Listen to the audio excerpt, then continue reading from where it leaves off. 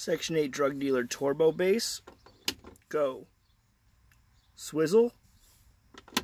Go. Swizzle is a go.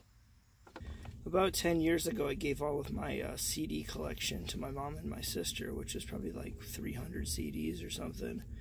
And I've just been using digital music ever since. I currently own 2 CDs. I've got Taylor Swift Reputation with that beautiful font. Look at that font. Oh, it's so good.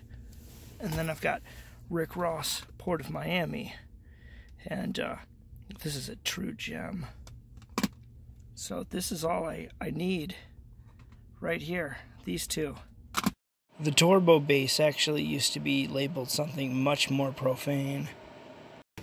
My T-Swizzle CD came with this beautiful centerfold, and it's double-sided. Look at that. Oh, Taylor Swift is so pretty. Did you know? When she is not touring, Taylor Swift likes to hunt and kill homeless people for sport.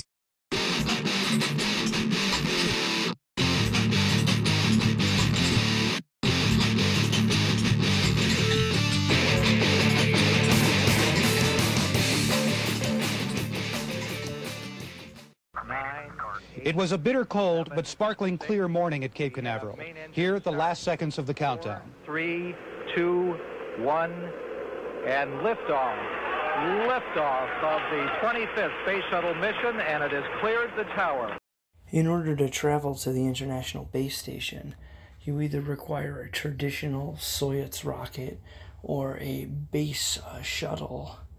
Now, I have a Bass Shuttle. I used to have the Bass Shuttle Challenger, which blew up in a disaster where there was just too much fucking bass.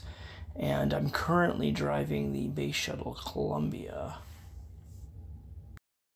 The Bass Shuttle Columbia is actually a hybrid vehicle. It runs on both gasoline and the power of the actual base itself. Very fuel efficient. This is my sparkle coil. It increases the engine's sparkle capacity. Cream and corn don't equal 5. And grandma is dead. And not alive. My defroster took a shit, so I got creative and engineered a solution. I went on eBay and got 10 of these light-up fans, and they're obviously better because they light up.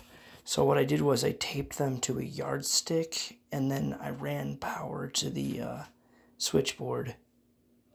By the time the Challenger exploded and killed 7 people, the car was equipped with 3 flux capacitors. This morning it looked as though they were not going to be able to get off. 1 minute 15 seconds. Velocity 2,900 feet per second. Altitude 9 nautical miles. Downrange distance 7 nautical miles.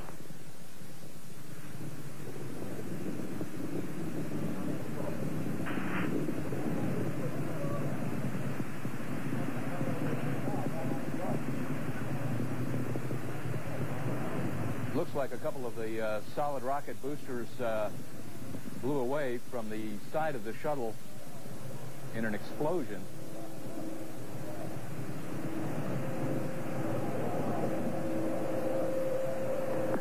Flight controllers here looking very carefully at the situation. Obviously a major malfunction.